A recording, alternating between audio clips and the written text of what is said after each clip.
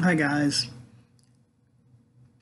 Two of the scriptures that I got in prayer, Matthew 6:18 through 22, and then Hebrews 6:2 through 6. Hebrews 2 through 6. Hebrews 6:2 through 6 was first. But as I was in prayer, the Lord was speaking to me, and he spoke to me these scriptures, and he said, this is where my people err the most. So I started reading it, and then the next day it was Matthew 6:18 through 24. And it just kind of all started coming together, and I was wanting to do this message, but I just couldn't get to it. Time-wise, part of my message, or being stolen from, deceived in our time by the enemy. But that'll come in this message. But the first part in Hebrews, and there's more to it, quite a bit more to it. But one of the main things that I took out of it was the part about the repentance. I've done it. We all have done it. You know, we play the blame game. We do all this kind of stuff. It's like we keep coming back. It's like, where's your faith? Did you really repent? I know what happened when I really truly repented when I was 18 and all throughout my life. But I really know what happened when I really truly repented and came to God. But it's like the prayer line, guys, when we're plagued with some kind of lifelong disease. It gets old going back up into the same prayer line for the same thing. We keep kind of repeating the same kind of, and expecting different results, or thinking, who knows? But it has become deceptive to us, guys, and the enemy uses it because he knows our weaknesses. But it's hard to come to the full realization of the gospel if we keep going back, because we keep crucifying him the same. Jesus the same. That's what it says in the scriptures. Read it. It's in 6:6. Hebrews 6:6. So we can't. That's the error that we're doing, guys. We keep coming back to the cross for the same thing over and over and over and over again. It's time that we just do it fervently once, not move on, but to take the next step with the Lord, because we kind of get stuck in that mud, guys. I've done it. That was one of my messages. When I was saying about time, because the enemy plagued me with time loss, and I was about my Father's business 99.5%. Little deviation, that 5%, got to me. And I didn't think it was. And it wiped me out mentally, physically, all kinds of ways. I hurt some people that I was trying to help. And instead I hurt them. And I kept, I'd fix this, I'd fix that. And it became a nightmare, a time warp. Because I erred just enough. One day I will share the message of what the error was, but deviated just enough. That's in my messages, guys. Watch it. What's your heading? It's for me just as much as for anybody else. I didn't think that little itty-bitty, seeming non-consequential things or thing was going to have that much effect. wasn't even really paying attention to it, guys. It didn't start out that way. It was never, my heart was pure. My intentions and my motives and my actions just kind of kept getting farther and farther away from it and into it. And I didn't realize it till it was too late. Some of it. So then I'd completely step back, reevaluate, cut some people loose, and just do some of this myself. And I was like, man, you're killing yourself. Pruning hurts. And no, it's because I need to get hold of God with this one because of everything that's transpired, and I really need to get to the bottom of this. Not the top, the bottom. Why? You know, it was a combination of things, but a lot of it was being in the flesh, and I didn't realize it, that it was still there, and I just, man, it just became but I kept doing the same thing. And that's the message, guys. We're doing the same thing. And it's becoming distractive to our walk with God. And then the second one, in Matthew 6, the very end of it, 22, talks about that you can't serve two masters. You'll either love one and hate the other, or vice versa. And you can't serve God and mammon. And talking about money. But that's what this is about, guys. We've deviated from the gospel of Jesus Christ and Him crucified for our eternal salvation. And we keep coming back. I was watching a friend of mine. He's got a good heart, but he's drifted. Because now it's all... He was preaching on a stage, and the stage was 20 feet in the air, seemed like it, lights everywhere. This big, huge, Goliath monumental thing. For what? And the minister next to him, I guess it was a minister, on his phone taking pictures, you know, because it's all about crowds and numbers and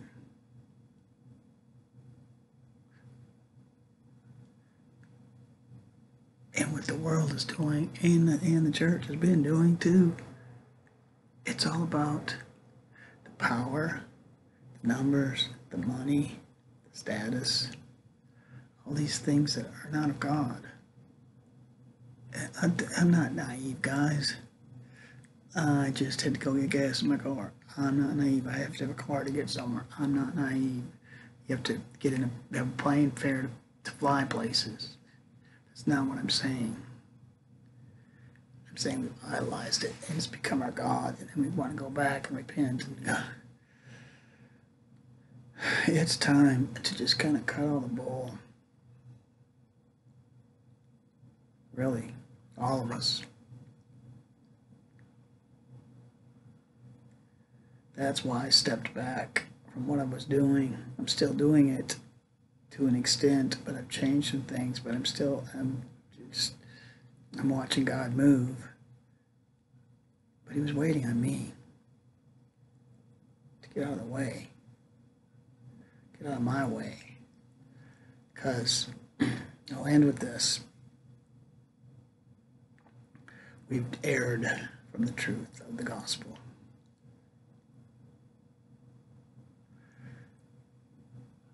And I know this isn't necessarily a popular message. I'm not trying to be president or run for office either. Who would want to anyhow? Nowadays, not the climate nowadays. But we've erred, guys. And I'm going to end with this. Okay? When I was a kid, I had a Slinky, and they were cool. And you could actually go down the steps with them like that. You know, they worked. Now they're junk. They're made in China, honestly. Well, about 25 years ago, I bought one for my kid. And he tried the step thing, and it kept tangling up because they were cheaply made. They weren't made like they were back 50 years ago when I was a kid. Honestly, I'm serious. But hear me out. So, he comes to me. He was 3, could barely talk, but talked. Dad, fix it. Okay, so I do the dad thing to untangle it. It was kind of messed up, and there was some string in there and some of the stuff that he was playing with. And just untangle it, untwisted it, and give it back to me. Goes to steps, does the same thing, comes back again. And then he kept watching me. Did it like 3 times, and the third time I was untangling it. He just jerked it out of my hand and took it away. Like, no, I can do this. That's what we've been doing, guys. That's the error we've been doing. I can do this. No, you can't. No, we can't. Not without Jesus Christ being the center of our lives. And Him being the foundation, that chief cornerstone. Guys, it's time for the real deal to really, really, really get a hold of Him. We think we can do it ourselves. Okay, I got this, God. And that's the deviation. That's the little error. That's the little fox that spoiled the vine. That's a little leaven leavens the whole lump. It's different for some of us. Some of us it's the same. Some of it's multiple things. Some of it's single things. Pick one that's in your life. Pick some that's in your life. You know what I'm talking about. Exactly what I'm talking about. But we choose to ignore it. And then we want to come back to the cross.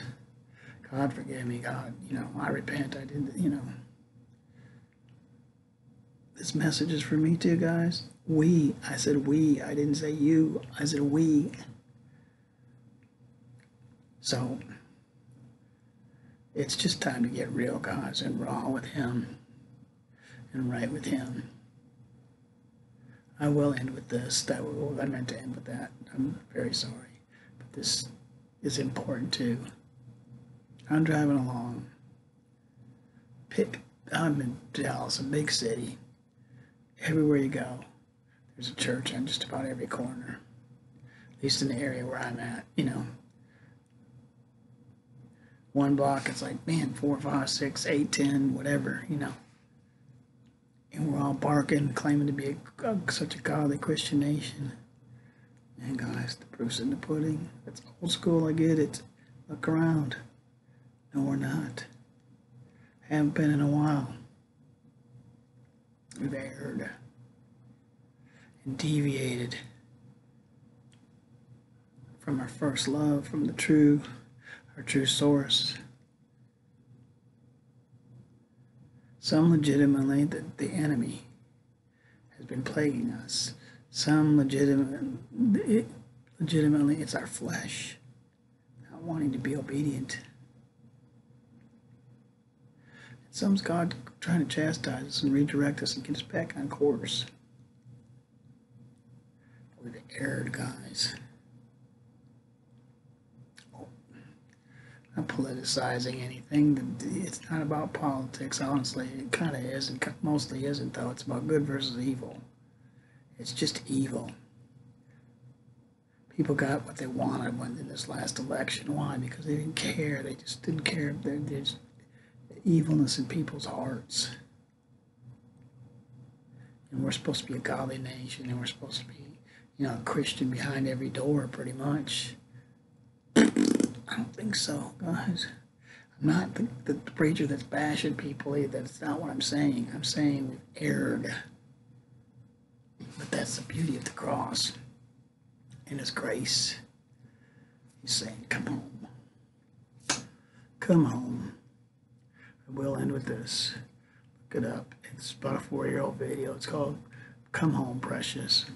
It's not one of my videos. It's about 3 or 4 years old. It's about a dog's redeeming story. But it's really the power of God. He wants it to come home. Come home, precious. Look at it, and it'll correlate into what I'm saying. We've been that prodigal son, guys, and daughter. We've erred from the faith. Think about the day that you were saved, the time, the minute, the hour, the exact time frame of what really happened. It's still etched in stone. in my heart. It's still etched in my heart. I know exactly what happened, guys. The grace that he had. Bared. So pick a reason. Doesn't matter. I sat on this one preacher, he said, an excuse is a reason wrapped up in a lie. We got reasons for it. Usually they're just excuses and they're just nonsense. We, again, I'm not saying you, I'm saying we. So guess what? I don't have a mouse in my pocket. It's me included too. Hurts a little bit, guys. I get it. Hurts a lot. Because I didn't think I was erring that much. But it was just enough to get off course. And then once the enemy gets you off course, then it becomes even more and more and more and more. He's relentless. He never lets up. So that little error becomes a huge canyon. Guys, love you. See you soon. Just get real with God. And that's the other reason why the prayer piece is so important. That's why I put that message out about the 5 a.m. prayer time, the weep and pray between the porch and the altar.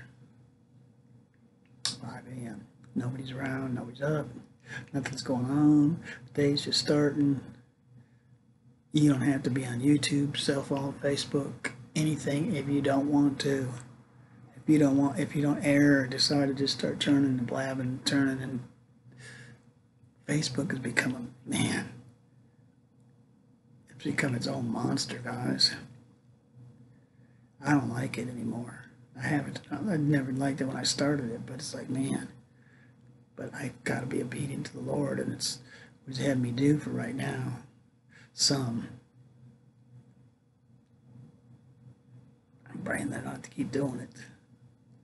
But pray, because you don't want to err. You want to be right with God. You want perfect divine direction. That lamp under your feet, a light in your path. Read His Word. Pray. Seek God. Ask Jesus. The Holy Ghost will really lead, guide, direct you to all truths. Really listen. Love you guys. Talk to you soon.